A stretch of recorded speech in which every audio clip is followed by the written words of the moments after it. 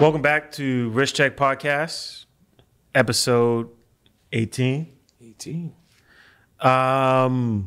This is going to be a good one. Watch and Wonders is underway and in full effect. We aren't there, unfortunately, this year. Next year. But we will be there next year. We're working on some things, so I can't wait. But we do have a lot of friends out there, and they're sending back photos and posting photos and sharing info about what's happening, and we can see all the excitement, and it's looking like a really successful event. There's a lot of great things happening. So we'll get to that today. But first, wrist check. This one is a first because we're all wearing the same watch. Yep. Yes. We just happen to be wearing different straps. So a friend of ours, really a good friend of Ben's, whom I've recently had the privilege of connecting with, came by today, which was funny because he didn't know I was going to be with you guys, and popped in with a gift for us, and he got us these watches. These are new old stock. It looks like it's a 31 millimeter case. There's no name for this. It's small, but it's good. It is very good. There's no name for this watch. It's got an image of Sam the Olympic Eagle on it. And so we were gifted this today, actually, and looking this up, Sam the Olympic Eagle was the official mascot for I think it was the 1994 Los Angeles, California Olympics. This one is actually, it's cool for a number of reasons. I think because it is new old stock, and I've been playing with it. It's a manual wound. It's got a manual wound movement, and listening to it, the ticking is ticks like a time bomb. It is like, it is serious, and you can see that second hand just sweep. This thing is like never been wound. Yeah. Yeah. The movement's pretty, like you said, it's basically new old stock. It is. My second favorite thing about this piece is the fact that, yes, this was for the Olympics in the US, and on the dial surrounding the 6 o'clock, it says Hong Kong. Hong Kong. Which is just like super strange. I don't know where to go with this. Yeah. I don't know what company is responsible for making It doesn't this. even say it. Like anywhere it's not on the even like- packaging, it doesn't say open it. up the case or something. But it actually is. It's so quirky and odd that it's really, really cool. I think this is definitely like the last episode we had with Ricardo. We called Watch Boy Summer. This is my summer. This is my summer watch. It's definitely a July 4th watch. Definitely, Yes. for sure. So yeah, because this is my cookout watch. because it was made for the Olympics, of course. So there's 4 watches. Our man behind the camera is wearing the 4th one. Mm-hmm. So I have the red strap, obviously. Perry has the white one. I got a white strap. Rashawn has black, and our man behind the camera, our producer, has the blue strap. So all the colors of our great American flag, of course. Is black in the American flag? I mean, if you draw it, there has to be black in it. Sure. Okay. There's black on the dial. But I'm, I had the privilege of hanging out with Frank last week, and we'll talk more about that. And really, really cool dude. Very, very talented and skilled tattoo artist. Yes. I think he does all your tattoos. Oh, he's done like 90% of my left arm at this point. But really, really cool dude. I like him a lot. We had a good time, and very, very thoughtful, man. Thank you. I really appreciate this. I was not expecting this. I mean, it was like I was just happy to see him when he rolled up on us. He told me he had something for us yesterday, and he randomly texted me, was like, "Yo, I'll see you at 3 o'clock." He's the dude. We got to have him on the show. We do. He has some good stuff, and he likes everything, so he can sit down and really be just one of the guys. Yeah, we definitely got to get him on. He was super excited when he found these too, because of course he's a tattoo artist and someone who specializes. Oh, I totally got it. He specializes in American traditional, so he saw something with an eagle on it, because an eagle is a very like powerful symbol in American traditional tattooing. So he saw it, and we basically all had to have it. Yeah, respect. Shout out to Frank. Shout out to Frank. Thanks, my man. Yeah. Much love. Much love. So, jumping right into it, I guess it's only right we go into how I met Frank. You've met Frank before. You know Frank. Frank's tattooed him. Yeah. Oh, yeah, that's right. He did. Okay, awesome. So, last week there was a release. You might have heard about it. It wasn't, it wasn't anything to get crazy over. It was only the Moon Swatch release, right? Because who's going crazy over Omega Swatch collab? A bioceramic Speedmaster. This thing broke the internet. Yes. There were images put out by Omega and Swatch prior to, but like very mysterious. There was one of like a picture of the crown. There was another picture of like a case back with a planet on it. And then I think it was, and that might have broke like, it was like Monday when we got those images. Yeah. And then I think it was like come Wednesday. Oh, yeah. There was a leak. That's when all hell broke loose. All hell broke loose. Yeah. Thank you, Revolution Watch Mag. Word. Yes. And it's funny because I caught the leak, but it wasn't like random. I had been looking up the hashtag Omega Swatch every day, trying to figure out what the hell was going on. Talking to people, texting people, and then all of a sudden I get up one morning, I check it, and I was checking the hashtag like, I think it was just Omega Swatch, and then boom, I see this, and it's like pictures of 7 of them. And I'm like, what the? Yeah. Like, it was like 7 of them, and then the room, but then that like, oh, there's 11. 11 of them. Yeah. Like, and then we found photos of more and more. And we're like, wait, we're missing 2 more. What is going on? Exactly. It was like a treasure hunt. And then like the funniest thing too, because shout out to my client Mariano, a good friend of mine. He was like he found one of the videos that leaked, and someone with like wrist shots and like the whole 9, just like showing off the watch. And when I showed the Instagram post to you guys, it turned off. And I was like, oh man, I don't have it. It said this post is unavailable. I was like, he's like, post is unavailable. Then I reached out to Mariano and I was like, I can't see it anymore. He's like, don't worry, I screen recorded it. So I had once I saw the images, I screenshotted them and I posted it, and received a message from a couple of our industry friends, and one of them was like, "Oh my God, you posted it? The embargo hasn't been lifted." And I'm like, "What are you talking about? The embargo it's all over the place." I'm thinking, so I'm like, he's like, the embargo hasn't been lifted, and I'm like, I didn't understand what he was saying. Yes. I was like, oh, I'm going there tomorrow, pick one up. I'll get one for you. Don't worry about the embargo. I'm thinking he's like in another country or something. I don't know what's going on. Yes. He's like explaining to me. He's like, no. They share these images with certain people in press. We're not supposed to share them until this date. And I said, well, I don't have an Omega Connect. But I will gladly untag them and leave the images up. Not to disrupt anything that they have going on out of respect. But they caught on to it. And then they just let it go. They let it fly, which I thought was the right move. Yes. And what was amazing was it kind of seemed like they knew this was going to be a big deal, but they didn't know how much of a big deal it would be. And like literally broke the internet. Yes. Like I'd never seen so much hype around a release before. And certainly not around the Speedmaster. Yeah, certainly not around the Swatch. And not around the Swatch. Quote unquote. Yes. Like this was crazy.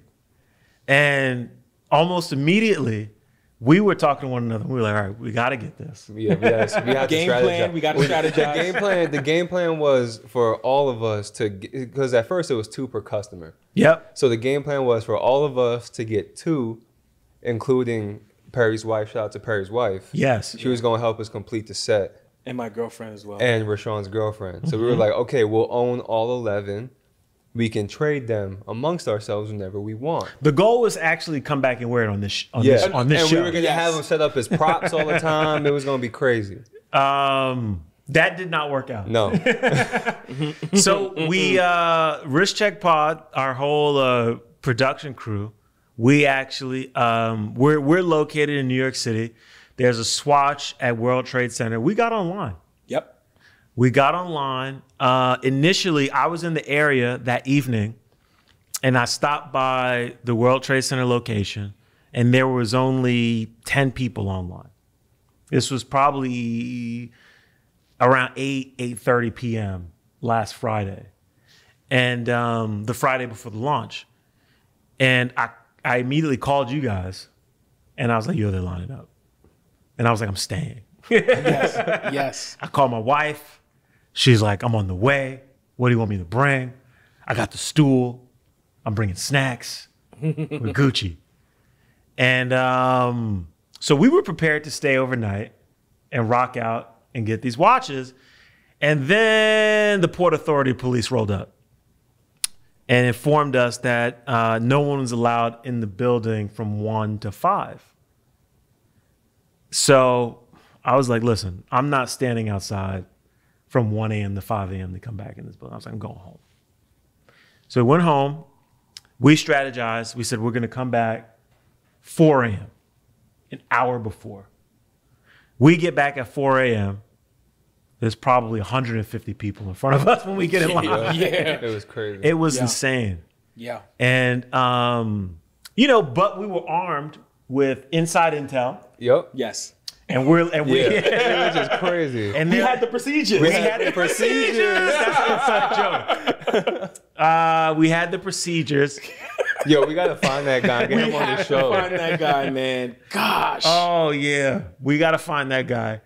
Anyway, so That's armed with the inside. procedures and the inside intel, we're being told World Trade Center has the second largest allocation of moon swatches in the city. Somewhere in the neighborhood of 300. So we get online at 4 a.m., 150 people in front of us. We're like, pfft, Yeah, we're good. perfect. We're good. We're good. We're going to get a moon swatch. Maybe not the one we want, but we're getting one. Out of 11, Yeah. 300 watches, we're Gucci. Yes. We were not. Yes. We were not. They only had 69 units. So they say. So they say. So they say. So they say. I think that they probably honestly had somewhere in the neighborhood of 100. Yeah. They I would did. definitely say we basically Because got we to got the door. really close. We got to Yeah. the door before We they got said they to were the sold out. door. I think there might have been, I would estimate anywhere from like 15 to 20 people in front of us when they sold out. Yes. And, as I've never waited online for a release of anything in my life. That's not what I do.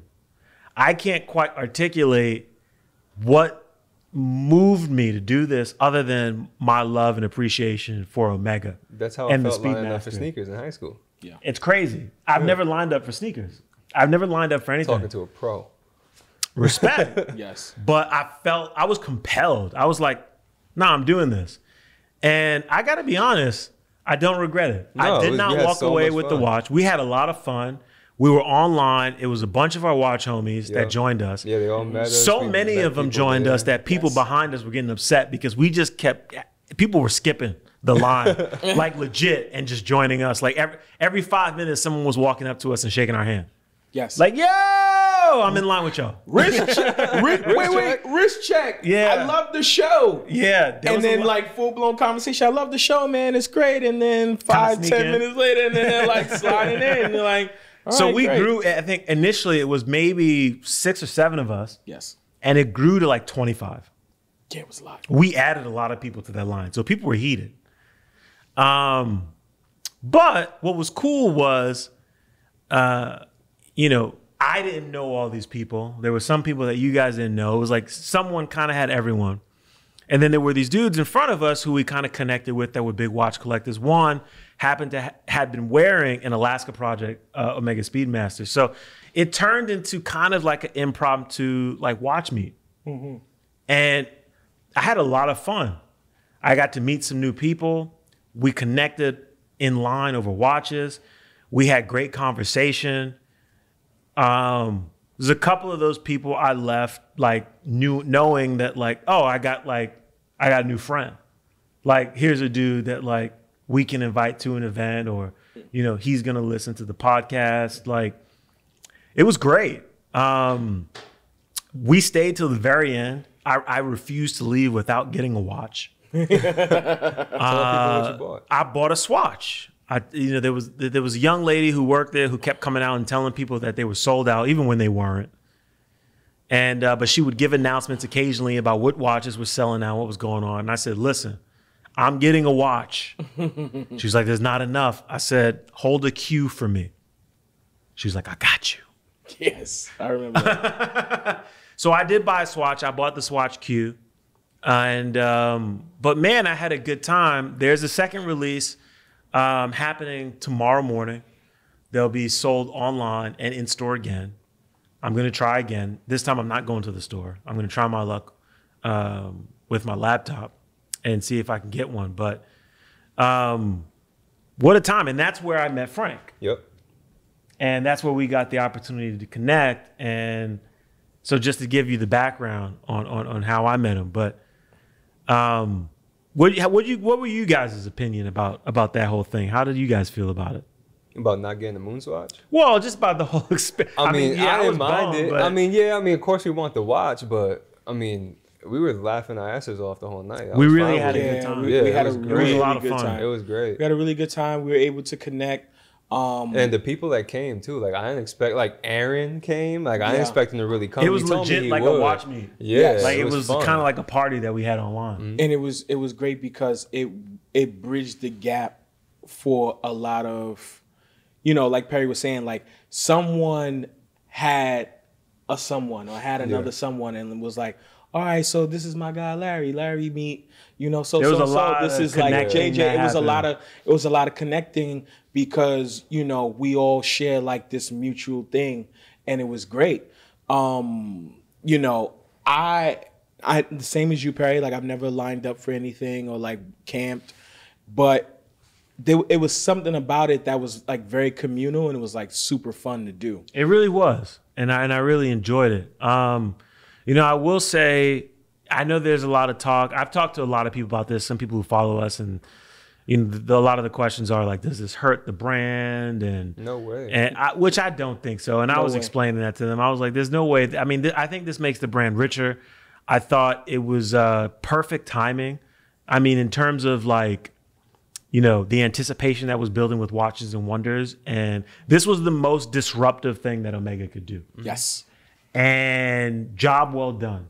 Absolutely. For all that we've seen at Watches and Wonders thus far, and there's been a lot of incredible timepieces that have been released, I think it's still safe to say that the watch of the moment is a moon swatch. People Is still the talking moon about swatch. it. Yes. We're People still trying to talking get one about it. right People this still second. want it. People are still lining up for this thing. Well, the craziest thing too was like you actually got to see what real demand looks like. To your point, Perry, and even like, Aaron coming out, like these are guys that are true watch collectors that like own the most coveted watches in the world between the APs, the Pateks. Exactly. Having like these like And they're guys who also own like quote unquote real Yes. Speedmasters. yes. So that was the thing that was cool too, was that evening, because there was a lot of talk, and I talked to a couple of dudes, and because let's be honest, Hypebeast caught wind of it. Yes. The whole front of And the line was the whole front of the line was flippers. Yes. It were people trying to make a buck. And you know what? To be honest, I don't really blame them because I wasn't willing to stay overnight. And if you were, you earned it. Yes. Go get it. Yes. Like legit. You stayed outside overnight for this thing. If you want to flip it for a profit, get your money's worth. Go get it. I'll be honest, anyone who's dumb enough to buy it, that's on you. Yes. Like, you're paying $1,000 for this watch. You're playing they're yourself. selling for Well, more that than was the funniest thing too, because so after we kind of realized that like we probably weren't going to, land the moon swatch. It was like, I was like, let me see if I can offer like 2 times retail. I was like, yo, man. First, of course, like, I was like, yo, this is my cap, $600. I'm like, yo, I got $600. Ben goes, yo, you can't start too high. You got to start low. Yeah. I said, yo, man. I said, voice of reason. I was like, tell him 4. So I was like, all right, cool. Like, once it said 4 and everybody's face twisted, and I said 450. And then like, I was like, all right, man, I just gave in. I caved. I said, I got $600.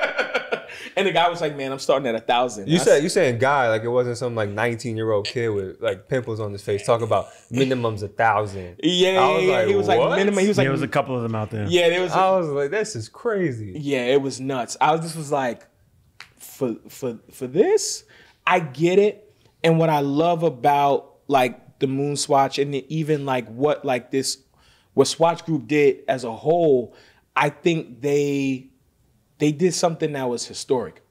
Oh, for sure. Yeah. I agree with that. To create this like plastic watch, and it has real collectors, hype collectors, and people that are new to the brand to actually go crazy. They went crazy. And that was what I was getting at. There was a bunch of us that showed up like fully representing. So, Yes. I talked to people who were kind of like, what does this mean for the brand? But I'm like, guys, like a lot of the people I met in line were wearing actual Speedmasters. Mm-hmm. I wore my Speedmaster to this. Like, I couldn't even really articulate why, but like when I got up that morning, I got up at 3 a.m., me and my wife, and we were like, all right, because we set our alarm, we're out. And I was like, yeah, I'm putting on my Speedy. Like, this is like, you know what I'm saying? It's like if you go to a concert for your favorite artist, you're wearing a t-shirt with their face on it. Yes. Like, same kind of vibe. And then to meet people who were doing the same thing. And it was like, oh, this isn't hype for you. You love this brand. This is real. You love this watch. This is real. Yes. And that was the most amazing thing about it for me. And we left with some really good contacts. I had a blast. I had a lot of fun. It was great. I can say ditto. I'll never do it again. But one shot deal, time well spent. Yes. All right, so moving along. What everyone wants to hear about. Watches and Wonders. Yes. Underway. Started on Wednesday. Yeah. The 30th. We've seen a lot between then and now. There's more to come. I think it ends in another 2 days.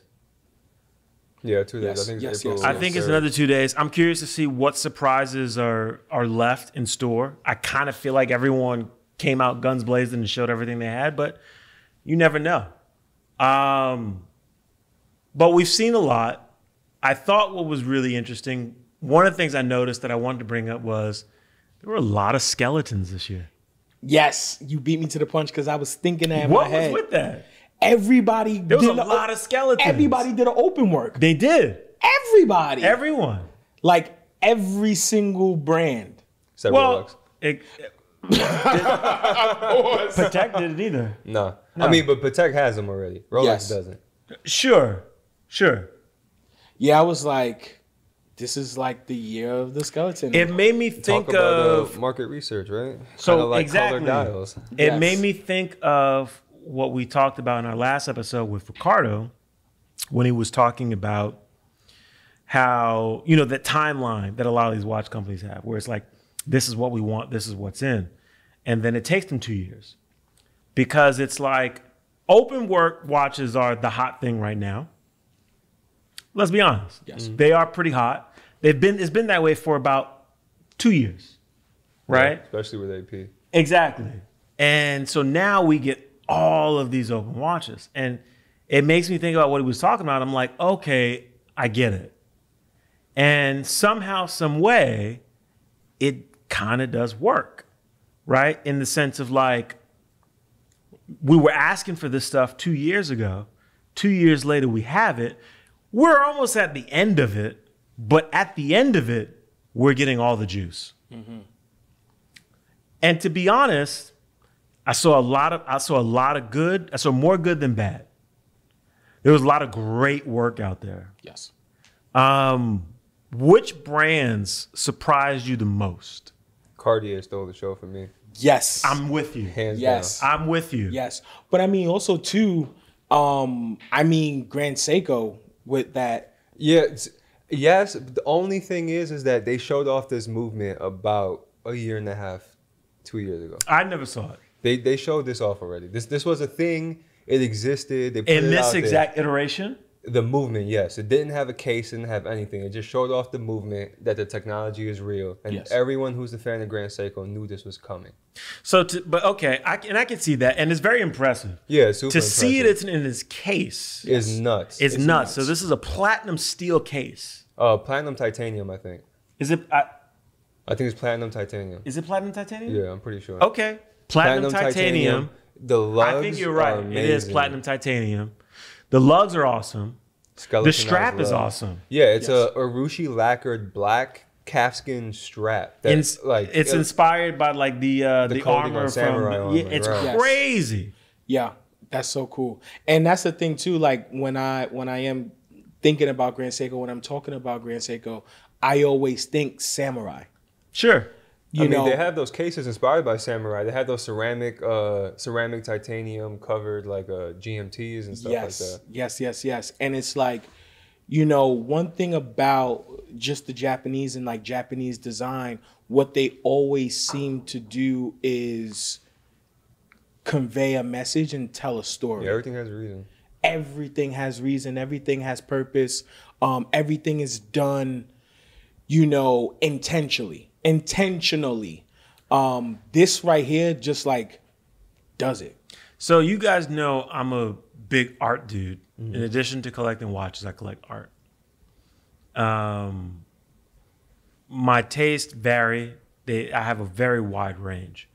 I'm a big fan of Hans Geiger, who is responsible for the aesthetic of the Alien franchise. Yep. This is so him. There's some steampunk vibes The colors that's going itself. on here. The colors with the jewels. Yep. But this reminds me of some of his work. This reads like Hans Geiger to me. This watch is awesome. Yes. To me, I was very surprised. This doesn't traditionally read as Grand Seiko to me. It's the future now, though. Yeah. This is crazy. Yeah. So this watch, I think they're making 20. It's 20 units, Yeah. $350,000. If I had Yeah. 350K, Flex. sign me up. It's like, yo, Grand Seiko went ahead and slammed it on And the table. you know was what I like, love too? People see a watch like this and they're like, "Oh, I can't wear that every day." Yes, Even you if can. own it, I would. They specifically said this is the tourbillon that you wear every single day. Every single day. Exactly. Every single day.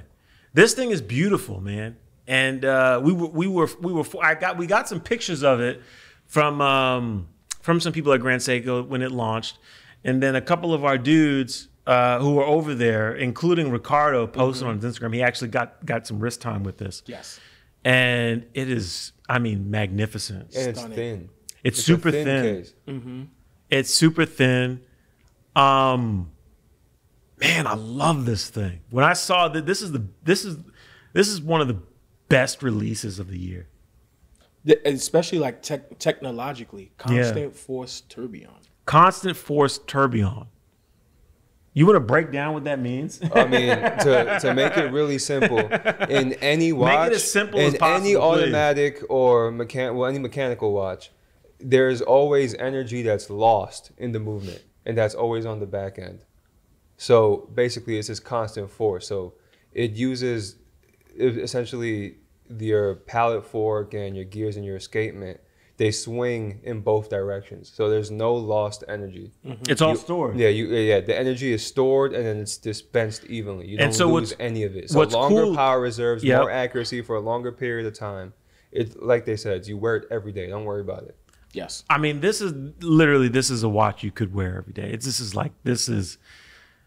a super conversation piece. This is a flex, man. Yeah. And there's a lot of other things going on here that I think is really cool. Like it actually has if you look at it, right, it has A power reserve. a power reserve Yes. on, I can't say on the dial, there's no dial, but it's built into the movement. I noticed that and I was like, what the? What is that? That little part right there. I don't know what is that called, like a scythe, like the Grim Reaper? Like what I is mean, that? it looks like a scythe. That's like- which I'm a fan of. It- personally. that's So, why no, I but like this pointed is- out, like it's like super like a scythe. This like, is the hand right here, Yeah. yes, right? And this is the actually showing you the reserve. yes. So that's what that is. it looks just like a scythe, Together, though. like, It's I mean, dope. I aesthetically, like design wise. So the thing that kind of freaks me out about this is that it reminds me so much of like Hans Geiger's work. It's almost like not Japanese, Yeah. but it is if you are familiar with, like, for me, and where I'm going with this, like Japanese anime. yes, So this watch makes me think of Akira, yes. like legit. That's where I go with this. I could definitely see. I go to Akira or like Ghost in the Shell. Ghost. Yeah, you took the words out of my mouth. I mean, like, this is crazy. It Bleach. definitely does Fire. have that anime futuristic, like But when like anime was, and I'm a nerd out real quick, but Like like late anime 90s. was exactly in the that yes, period in the for 90s, anime in the watching. 90s. was like supreme. And most of the characters were kind of like half man, half machine. Yeah. It's almost like it looks gritty, And but yeah, it's not. It's no. There's a lot of balances happening here. There's a grittiness. There's a sophistication. There's the complicatedness of this. There's like this steampunk aesthetic that's happening, but then there's also like a level of thoughtfulness when you even look at the power reserve. It's like they thought of everything, and brilliant execution. I'm a big fan. In terms of other open work pieces, Cartier, as you mentioned, Yes. stole the show. Yeah, I don't even understand how this works, to be honest.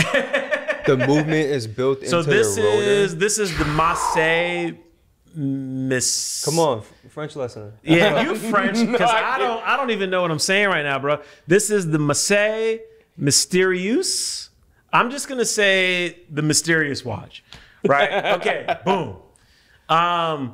So apparently this piece is inspired by a clock that Cartier used to make somewhere just after the turn of the century, like the 1910s, called the Mystery Clock, Yes. Model A.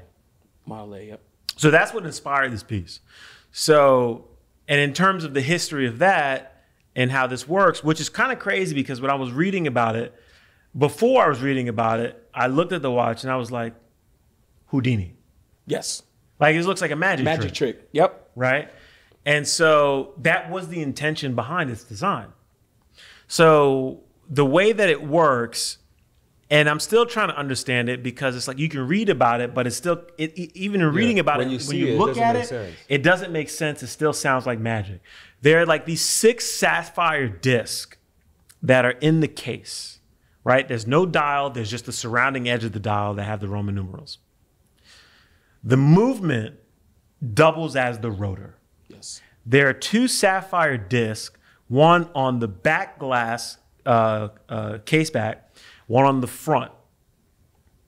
Inside are the other 4, which allow the rotor / movement to turn, but also the hands to operate Just stay still, right? Yes. the way that they need to do to stay still, but to also like Move when move the time accordingly changes. and tell time. It's nuts.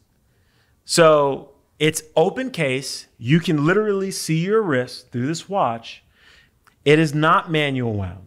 It has to move. Yes. So you're gonna have to spin this piece around a little bit to get it working. Yes. But beautiful. I mean, to me, I'm extremely impressed. not only am I so here's the thing, and I was talking to someone about this, right?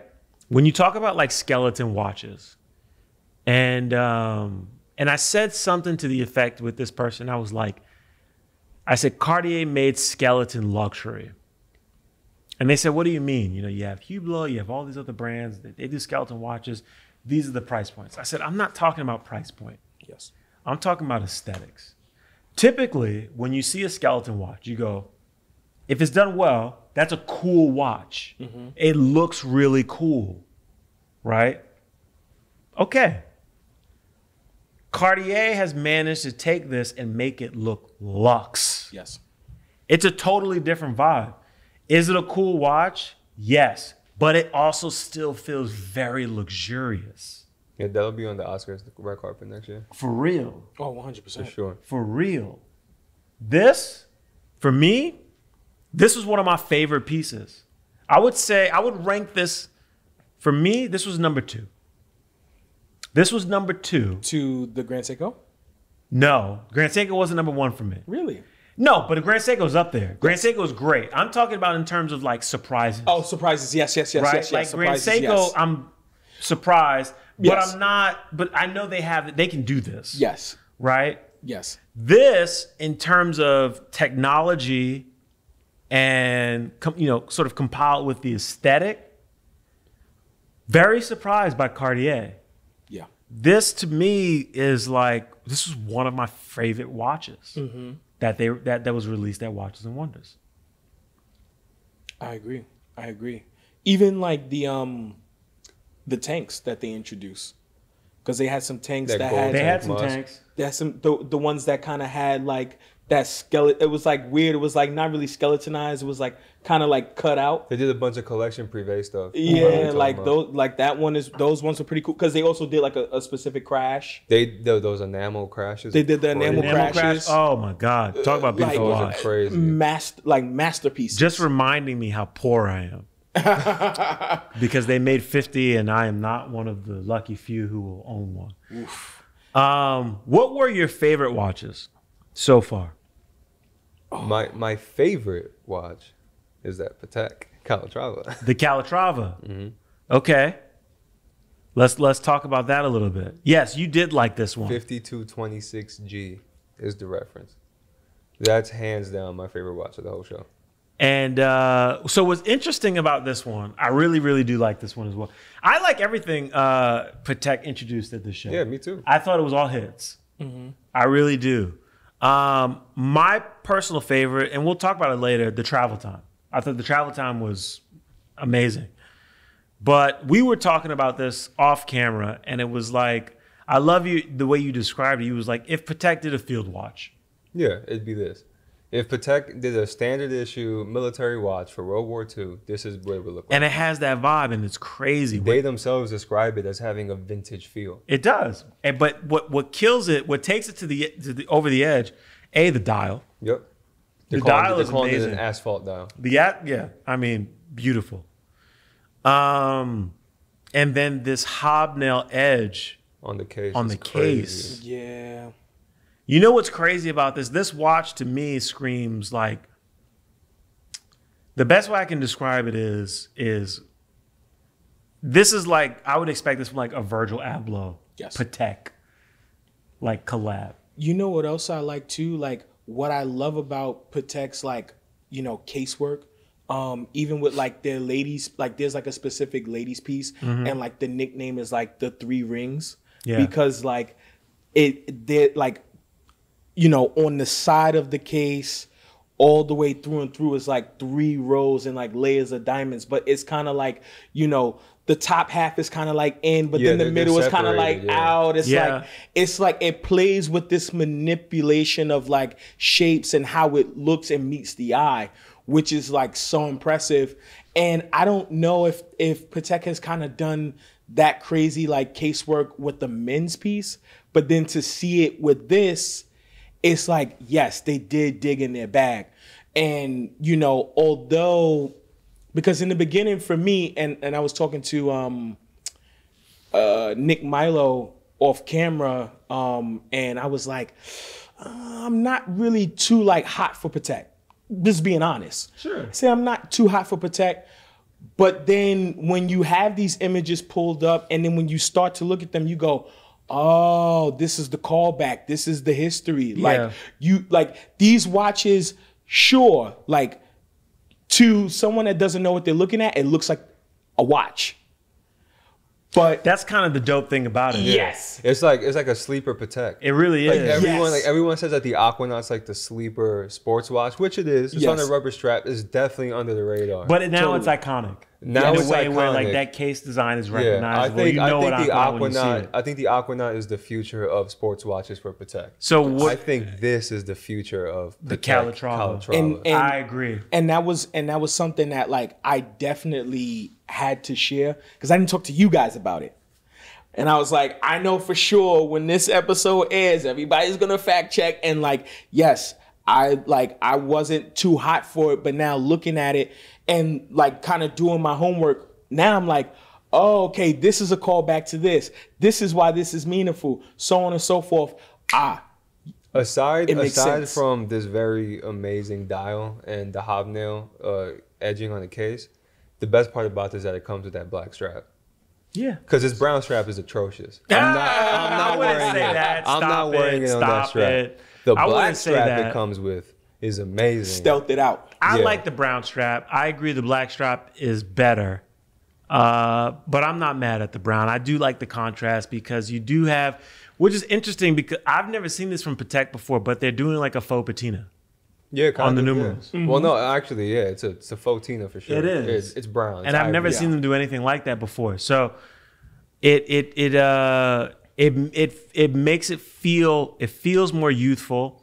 This asphalt dial feels pun intended, streetwear. Yes. Yeah, for sure. And so it kind of feels like Patek is like, okay, especially with what happened with the Nautilus, with Tiffany, that they are making strides to appeal to a younger demographic. 100%. That's what, and we'll get to that later, but that's what it feels like with the Calatrava. And I love that it doesn't feel like they're selling out. It Yes. doesn't. It was the coolest part too is the fact that they actually did something outside of their DNA and it was done tastefully. And when we get and we dive more and we talk about like other brands and what they did, I do want to kind of bring that back to what makes Patek so special versus so many other brands that just like,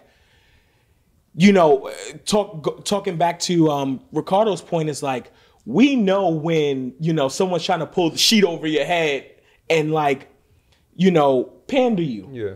And like, and play with you to say, oh great, this is our new novelty. And you're like, Yeah.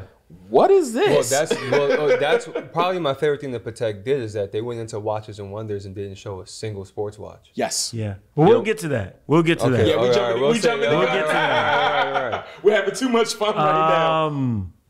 My favorite watch so far was, and we'll pull up an image of it so you all can see, but the 222 Vacheron Yep. Constantin. Yes. And so what I'm loving about this, because I know how much you love it, because you commented I'm a 222s for the crew, and you are a fan. I said, I'm looking for Vacheron to bring the X Factor. You said, I don't think Vacheron's doing anything. I'm not checking for Vacheron. I mean, to be fair, they just brought back something that's 70 years old. So what? They ain't do nothing new. Fine, they It's did, not they did new stuff. All right, sure, they did. But Listen, the 222 ain't new, and that's what The everybody's going 222 crazy ain't new. over. The 222, everyone's going crazy over, rightfully so. It's fire. But they also did an open work overseas. Yup. That's beautiful. Titanium. The Traditionnel perpetual calendar, amazing. Yep. Gorgeous. Like Sure. Vacheron, VC, and that's what I was saying. Like, I wasn't looking for one piece. I said, it was like, okay, who do you think might bring an X Factor? Who would be the X Factor? You didn't They expect showed- any of that, though, from them? You didn't expect any of that from them? No, I had no. All I knew was they had a lot of momentum, and I knew they were going to go for the gusto, and they went for it. And I thought all of the decisions that they made, design wise, the updates to the lines that they did, perfect. I know how you feel about the overseas. I personally love the overseas. One of my favorite watches. I think it's great. On a bracelet, steel, gold, don't matter. I want one. Yes. That's fire. I'll take the titanium open work. Sure. Yes. I'm not. But one to I do it thought, man, like there was something to, especially like the traditional, the perpetual calendar. I love it. Very Patek. Very Patek. Very Patek. Even in like strap choice, Yeah. I thought was interesting. Well, if you take Vacheron off of it, you would think it's Patek. It looks like a Patek. You would think Patek. 100%. But a beautiful watch. And I thought, you know, for me, that was my favorite. And I have a lot of favorites, if I'm being honest. It's really hard to choose, but I was really, really excited by what I saw in terms of like their overall release. Yes. Like a lot of excitement. Definitely. What about you? I really, really, really did love the Constant Force, of course. Okay. But, you know, I think a brand that we do kind of, that we appreciate and we love, and sometimes we give them their flowers, but we should give them their flowers more. And I would say Ulysse Nardin. Yeah, that new Freak was crazy. The Freak S. The Freak S. Crazy. Fire. Yes. The Freak S, one of my favorites. I love like the twin tourbillon, which was like really, really cool. They dug deep into their bag, going back into 2001 with the original Freak, and you can see those callbacks. Yeah. Which was like really, really cool. And I mean, what I love the most too is like when these brands do go back to their essence. You got to think about Ulysse Nardin. Like these guys are a baby in the industry. Yeah. You know, to have archives from like literally 20 years ago to go ahead and still be relevant to now. That's what's really impressive about them. That, and you know, there are very few brands that have their own design language that no one touches, and they still touch on and elevate on. And that's kind of one of the things that I really, really like about UN. And there was a brand that I was really focused on going into Watches and Wonders. Like, I want to see what you do, and kind of had an idea of the direction that they were going to go in. Yeah. But really impressed by the execution, because they have their own design language. They reach into their own bag. They bring things back, but they innovate on it. Yes. And they did a really, really good job with a lot of these updates. Really, really, really, really. And good I job. still think, in terms of like, I think by the time we get to the end of the year, and you know, we have another annual recap, and we talk about like standout brands that made noise, and I think UN will be at the top of that list. 100%. I really do. And the Blast Moonstruck is still one of my favorite watches of the year. Shook things up. The campaign, the rollout. And they're still doing it. When you look at like the advertising stuff that, you know, the campaigns that they're putting out in social media for a lot of these pieces they're releasing, no one is doing anything like this. No.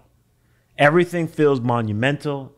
There's a sense of FOMO that comes about that I don't often get with brands. And I'm like, man, I got to figure out how to get a UN. that Hour Striker that they did last summer is still one of my favorite things. Yeah, that's a good one. Yes. That thing bangs. Yeah. Legit. Like literally it bangs. Tells you the hour on the hour. It will sound it out for you. If you had your pick, which watch would you take right now? 5226G. The 5226G. And I'm wearing it every day. Okay. I'm gonna say the Freak. You're gonna say the Freak. The Freak S? The Freak S. If I listen, shoot, I'd take a. I would. To be fair, we both would probably take a lot from Watches and Wonders. Yes. There would be a lot.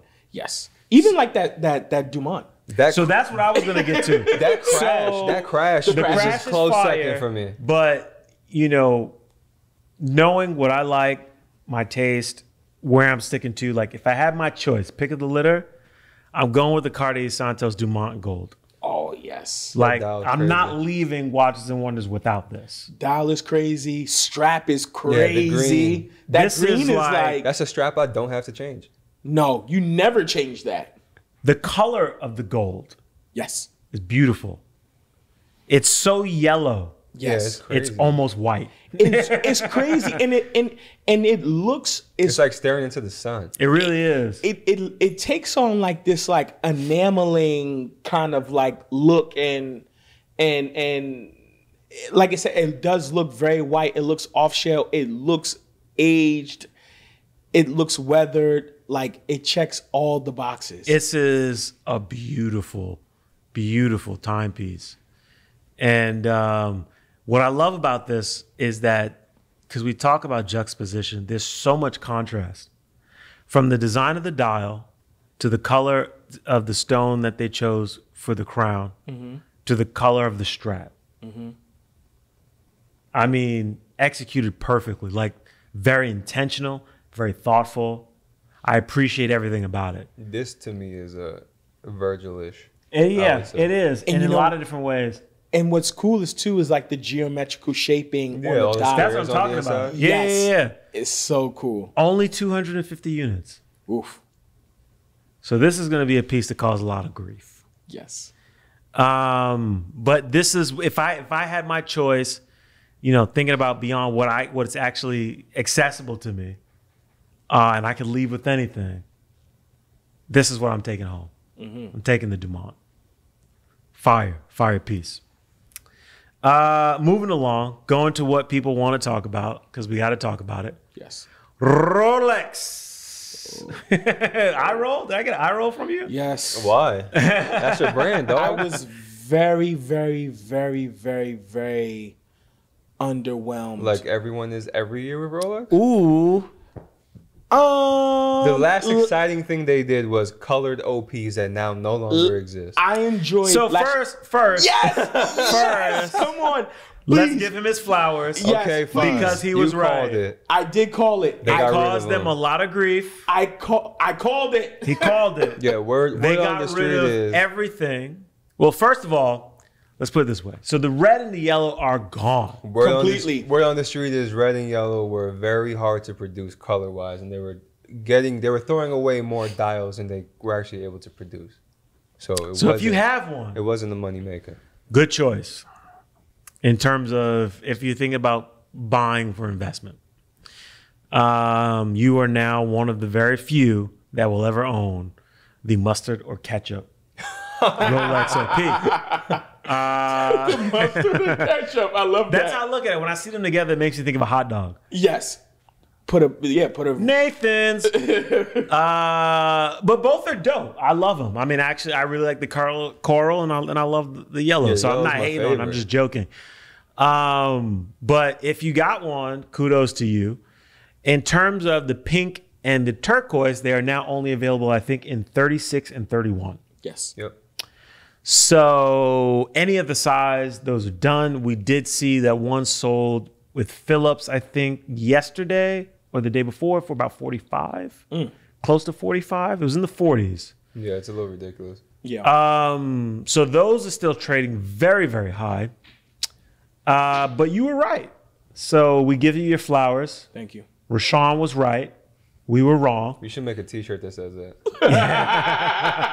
Limited run. Rashawn was right. Je l'écoute. in fine print. So in terms of what was released, let's start with what did you like?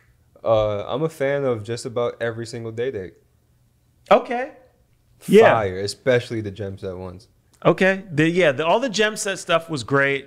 You know, some people did beef about the platinum sort of like sky colored sunburst dial day, them just adding a fluted bezel, but People have been asking for a people haven't asked for it. People And to haven't be asked- honest, now you got it, and it looks if way you better. want a day, you probably You want want a the day fluted with a bezel. fluted bezel. You don't want a smooth bezel. Yeah. So I thought it was interesting that they made that tweak. You know, if I could access one, if I could afford one, I would own the watch. That's a blue dial I'd wear. It's a beautiful piece. I'd still do it on the smooth bezel though. I'm not really moved by the fluted bezel. Whatever, man. I still do. Would you wear a date just on the smooth bezel? I would do smooth bezel oyster bracelet. Yeah, but that's not an option for a day date. Yeah, so then that's what I'm You're saying. stuck. I don't want a smooth bezel on any Rolex model with a date. Any Rolex. Yeah. So, okay, so you like you the day dates you're vibing with. What about yourself, Rashawn? What I really liked from Rolex. Oof. If you don't like anything, that's cool too, bro. Yeah, I mean, like, I just really. You know what? Actually, no. I'm lying. You gonna say the Air King? No. I like the green. I like that they added the green dial to the Datejust. Okay. Oh yeah, I'm not mad at that. The green 41. I'm not mad at that. 6, I'm not mad at that. About time. It's very good. classy. It's about good. time. Very classy. Yeah. I like that a lot. And the choice of green was great. I thought it was great. I thought it's like a sunburst green, so Yes. it plays with light. It's very nice. It's the same green that's on the Platinum Day. Is it? Yep. I don't think so. It looks a little different. I gotta check it out again. Yeah. We'll pull it up. We'll see. For me, which was very interesting. What I like. Let's see. Did I have it here? I have it here. Here we go. This might, if you remember any of the conversations we've had about Rolex, this might be a surprise to you because I'm not a fan of the Yachtmaster. Personally, I don't think it's a bad watch, just not for me. Yes. But this white gold Falcon dial, absolutely beautiful. I love it. To me, this was one of the most exciting pieces. I really, really enjoy this. Yeah. I wish The that. Falcon dial is gorgeous. Yes. I like the 42 size. Yeah. The proportions are right with the size of the actual dial. I think it's a hit. I feel like this might be a sleeper on a lot of people. I think when you look at the dial and the fact that it puts on a Yachtmaster, probably won't be around very long. No. So if you are offered this watch and you can afford it, pull the trigger. Don't be a fool and say no. Oof. This is a big deal. I don't think you'll see something like this for a while.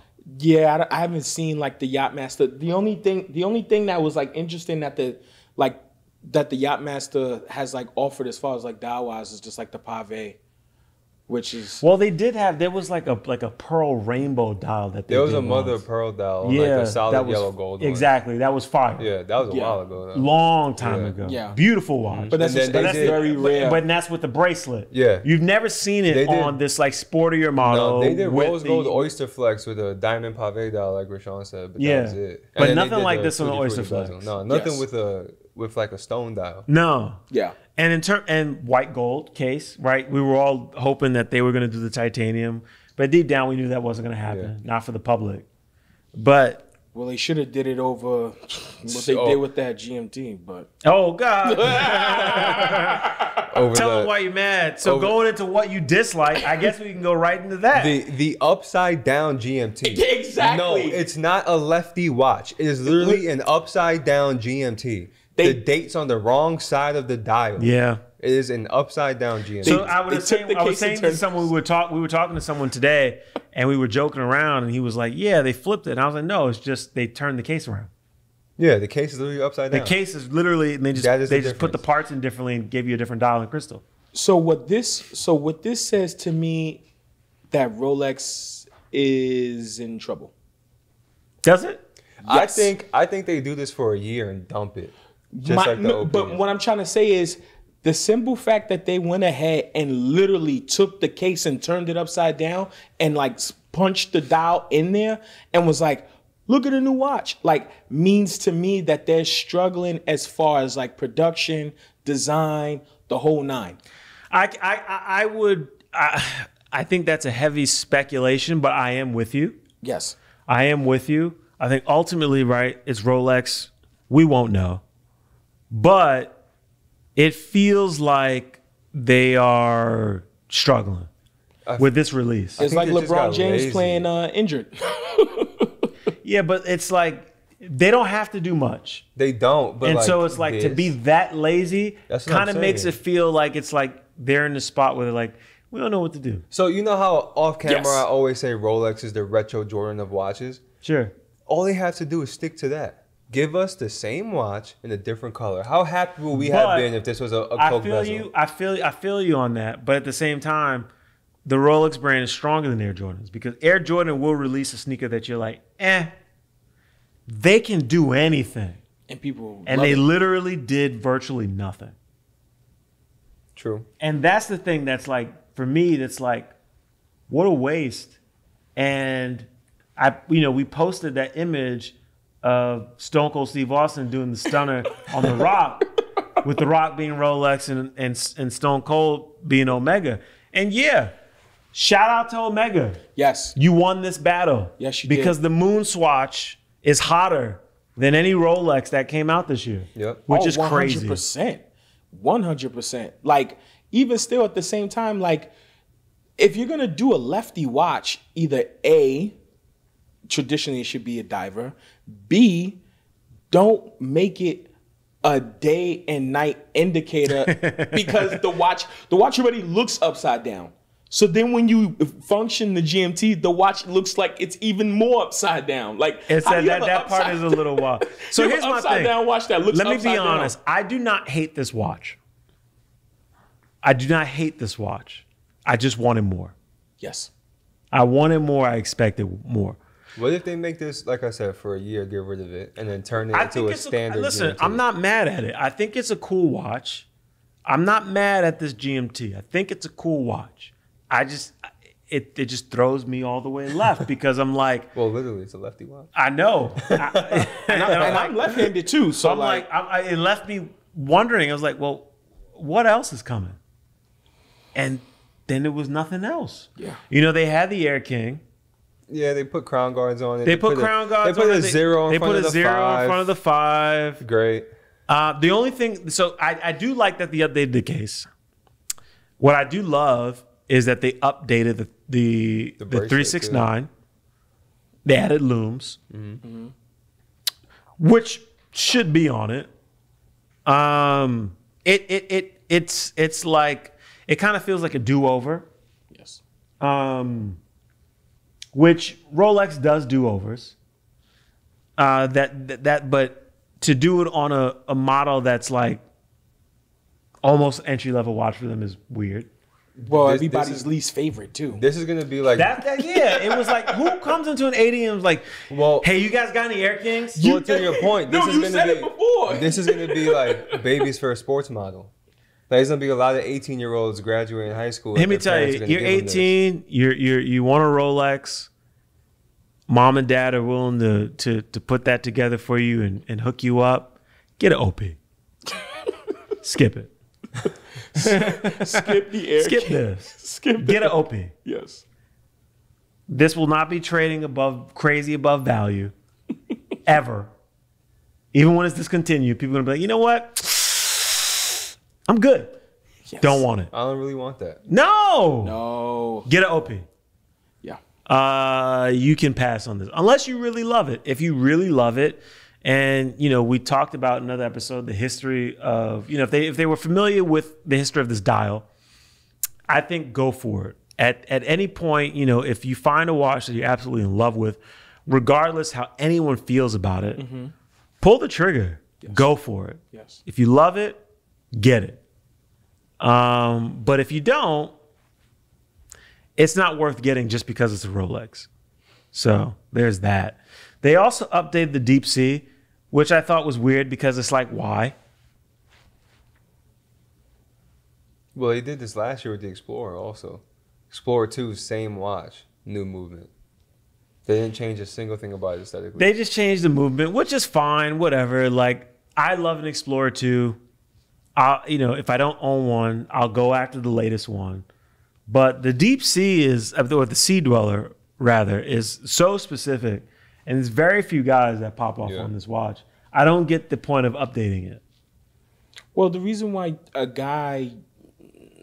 partially the reason why most of these guys get these watches is because they can't get a sub.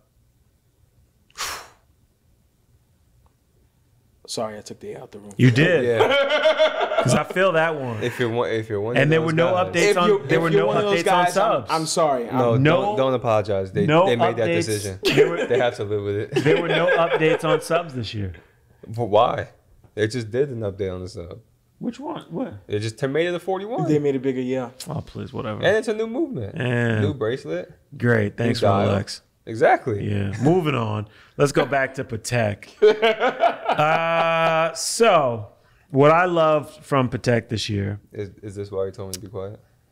yes, the travel time, Yeah. which has the asphalt dial, still feels very streetwear. This is. I think this is a major contender for Watch of the Year. Digging that strap. That's the strap that's on. It's on the strap that's on the Calatrava also. Yeah, I know. Fire. You can It's get both dope. straps in the box. No. It's like a canvas strap, black Yeah, canvas it's strap, great. which is interesting for Patek because that's so utilitarian for a brand that's as luxurious and coveted as they are, to just say like we're gonna bring it all the way down, but we're still turning up. Yeah. And so it's this mashup that I think is awesome, and I'm curious how their hardcore fans feel about this. I mean, from what I've seen on social media, people love it. Yeah. love They this, feel like yeah. they found a Patek they can wear every day that's not a sports watch.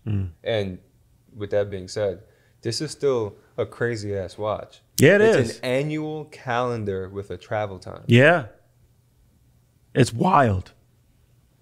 Yeah, I really dig this watch. And it has syringe hands. Yeah. So I think it has the syringe hands, which some people were complaining about. I don't I mind. love syringe hands. I think they're great. Yeah. But what I loved about this release was they brought out a new design language. And that wasn't something I was expecting from They're listening. Patek. They're listening. They are They're- listening. They're getting with the culture. It seems so. They are definitely getting with the culture. And for those brands that aren't, they're going to feel it. Even you have the perpetual calendar that they released, the 5320G. Yep. It still feels very luxury. It's still very toned down. Another design language. I think when you look at the numerals and how the dial is laid out, The step lugs. the step lugs, like Step Lux is fire. Yeah, that's old school. I've done that forever. it's dope, man. I'm gonna go out and say that this salmon dial version of this watch is a lot nicer than the white dial. I agree. I agree with that. There's the 5172 chrono, Yep. which is fire. The blue dial is pretty. Salmon's prettier. The salmon is gorgeous. I like the blue dial too, though. I also love the placement of the subdials.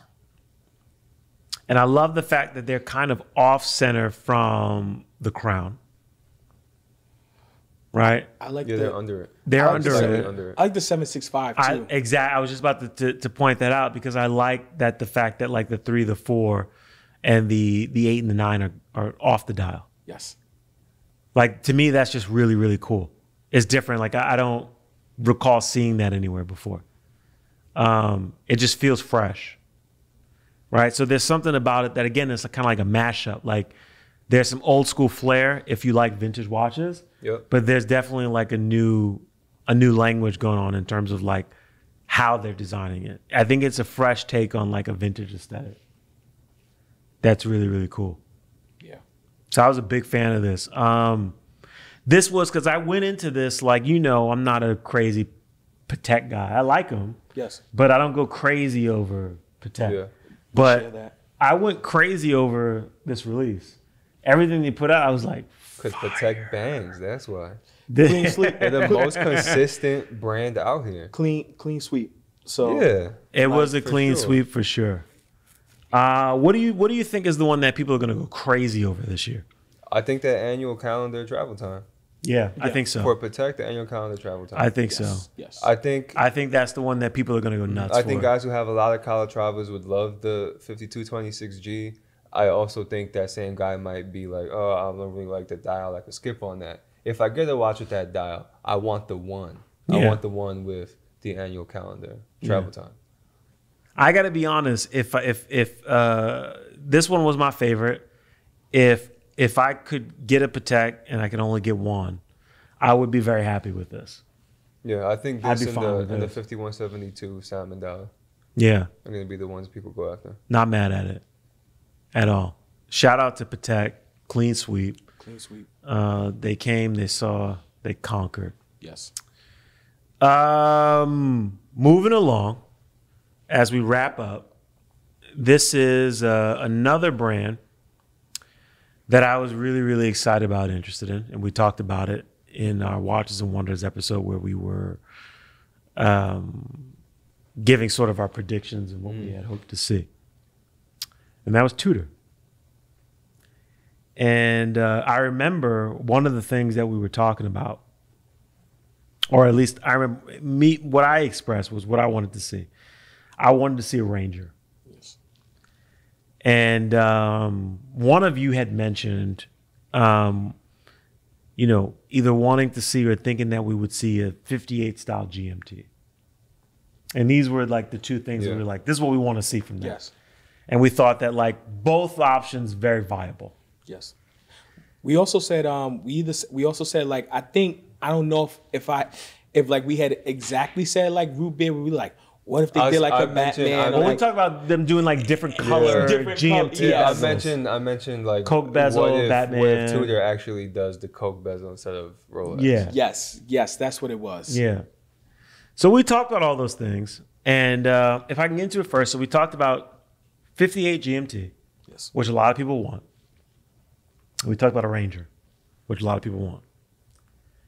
And these guys went ahead And just put them both together. and said, we're going to put them both together and we're going to bring back to you a reinterpretation of the Explorer 2 Steve McQueen Yes. and call it the Tudor Black Bay Pro. Yes. Fire. In terms of what I can actually afford, this is the watch The that Black I Bay want Pro. next. This is dope, man. Fire. This is dope. They, I've always wanted an Explorer 2. Always wanted a Ranger. I want a Black Bay 58 GMT. They took all of those things, they rolled them up into one, and they said, here you go. And I might be able to check 3 boxes in one. Yes. I do have a beef. I do have a beef too, and it might be the same, but go ahead. And we had this beef, and the funny thing was when they released the watch, I think we were all up really, really early. And Perry might have been the first to send. He sent it. He yeah, sent he was like so. hyped. Perry sent this and was like, "This is fire." And then we were all like, "This is fire." And then of course Ben goes, "This case is like It's thick. It's like this thing is like 14 millimeters. It's 14 and a half. 14 and a half. It is and thick. and I it was comes like, out that why he would goes, they do that? But Ben goes 14. He goes 14.6 WTF, like exclamations, like Yeah. livid. And for me, it can't be a 58 and be that thick. that's what I was getting ready to say. That's so crazy. my thing is, I love this watch, yes, but the other side of me is like, why did you put a smaller case out to make the watch still equally thick? But you know what also drives me nuts about that? They're using the same movement that's in the current GMT. Yes. So why is there not a red and blue bezel Tudor GMT in a 58 case already? It's a good question. Yes. Now, my thing is this. I think Tudor had to respond because, boom, like they caught fire. Yeah, this is a good response. This is a good response. But what I would have wanted was, I would have said, you know what, great. I don't mind if the case is a 41. Just give me a thinner fucking watch. Yeah. Yeah, sure. I think that part is what is more important to guys. The case is thick as hell. I'm not gonna lie. The case is thick. It's thick. And it doesn't make sense for it to be smaller. Because it's not gonna look this. It's not gonna look or wear the same. Like it's just gonna be like, this is still a big watch. I know. I know. And it pains me because I want this watch so bad. and I don't want to regret getting it. So I'll start with this. You know, if this is a viable option for anyone out there that's thinking about this, get it on a bracelet. Yes. You do not want a watch this thick on a NATO strap. No. Or a leather strap. No. It's too thick. You need the bracelet. Yes. This watch should only be available on the bracelet. I don't even know why they're offering other straps. They should throw them in the box if anything. Seriously. Yeah. Yes. You Well, shouldn't they be able to probably buy do them if that you way. get the bracelet. You probably get a strap too. I don't imagine that they'll give you the bracelet and not a NATO at least. The other thing I noticed, no Cyclops. Yeah, on the date. Yeah. I thought that was an interesting choice. I'm not mad at it, but I thought that was interesting. Other than that, home run. Yes. You know, some people are mad at the faux patina. I don't care. Whatever. You should be Some mad at people, the 58 too then. yeah, exactly. Some people are mad at the fact that this channel's directly like it's paying homage to a Rolex Explorer 2. Don't care. How many of you are actually going to be able to afford the Steve McQueen? If Rolex is to do it again, this is a $30,000 to $40,000 watch. They already yes. are. Yes. They already are. Vintage McQueen references Exactly. for that much. Already. That's what I'm saying. So, how many of you are going to pop off on a vintage $40,000 watch? You're not. This is the only chance you have of getting it. So, in terms of what we've talked about in the past with homage watches and homage brands, and traditionally we aren't fans of it, this is a brand that's owned by the same company. Yes. Go for it. Who cares? Yes. Who cares? It's not in the mods. It's just using this same design. It's the same aesthetic. Yes. But that's what Tudor is.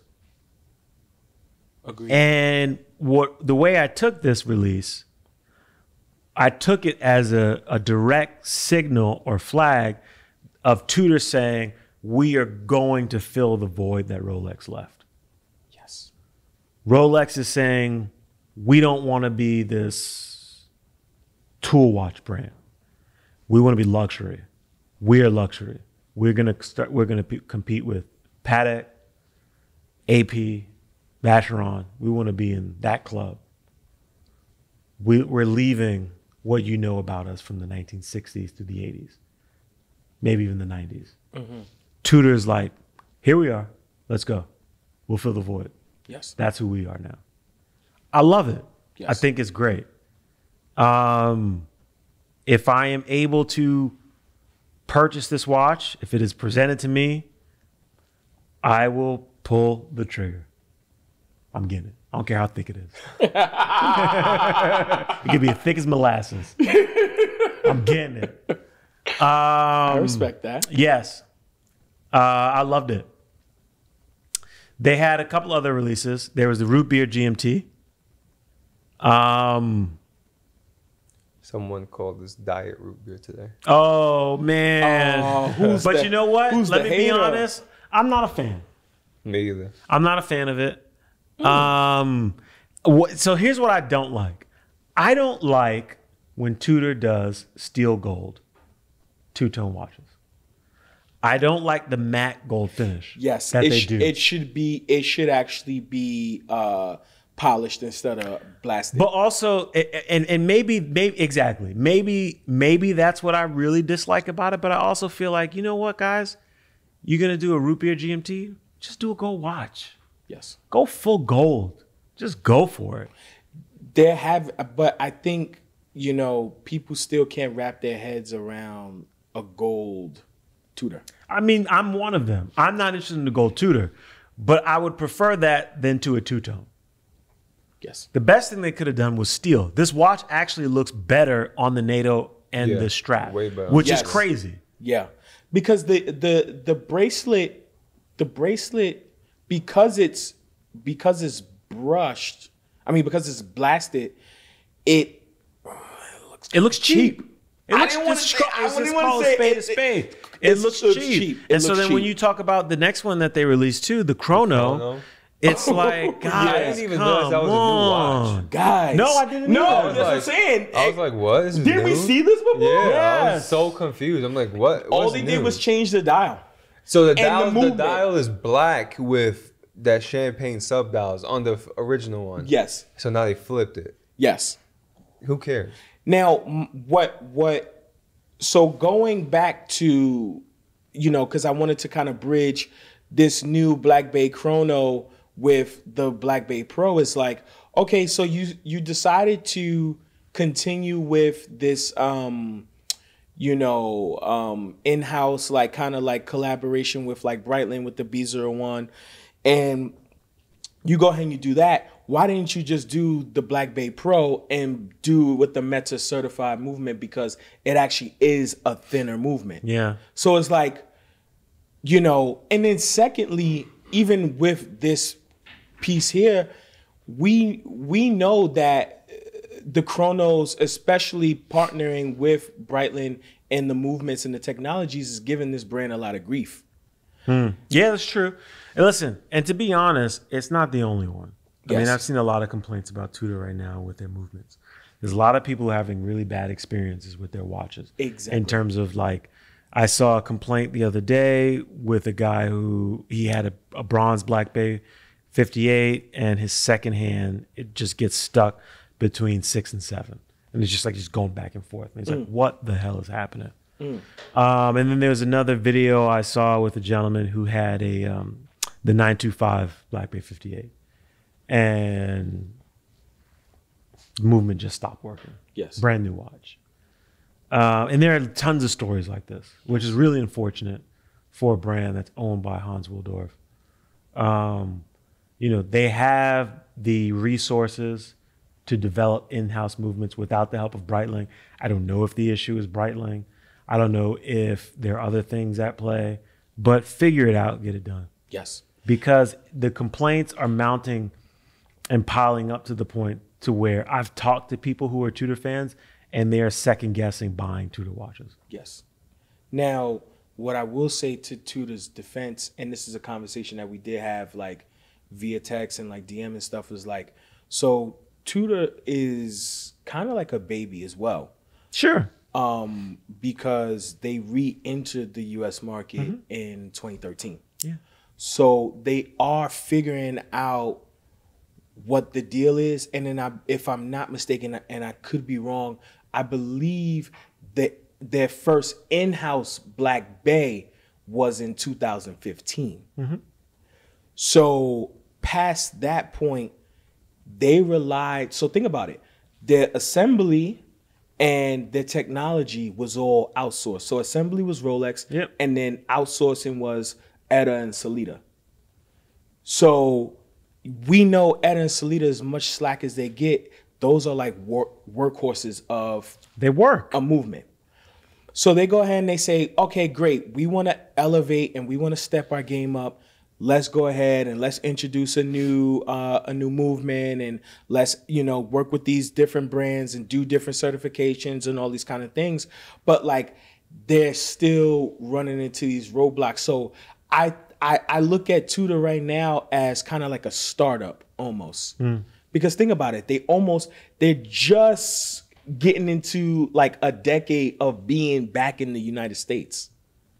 That's true. And I mean, to their defense, they do still have amazing customer service. Any of the issues that people have had with their watches, in most cases, they just replace the watch. You get a brand new watch. Yes. Which, listen, I'm not going to stop buying Tudor because they're having issues. I haven't had an issue with any of mine. Yes. But the complaints are mounting to the point I'm hearing it, and people are concerned, and that's sort of what I'm hearing. But in terms of this release, with Watches and Wonders, movements aside, 1 out of 3 for me.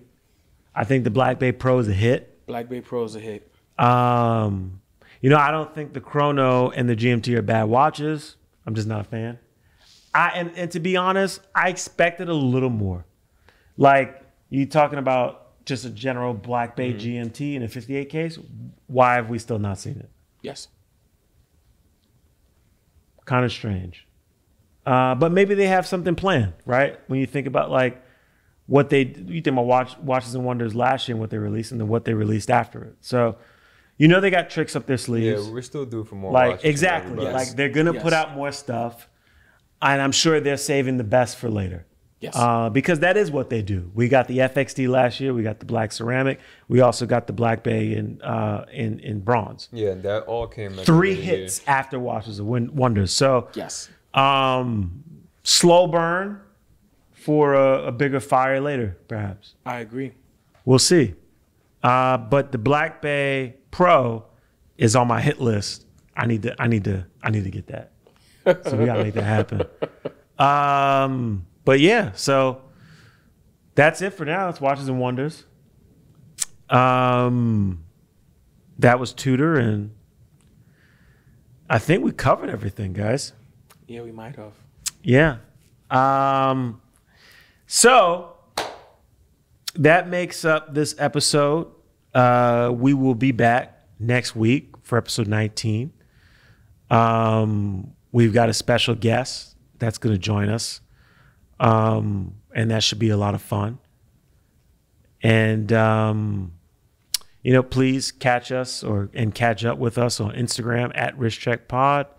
We're on TikTok, Spotify with audio and video. We're on YouTube, Google Podcasts, Apple Podcasts. Get in touch, listen, watch, subscribe, like, comment, share, reach out to us. You guys have been very active in the DM, contacting us and contact us in the comments, and we try to be as responsive as we can. But we actually do enjoy speaking with you all and engaging with you all. So don't stop, keep doing it, and we'll see you next week. Peace. Deuces.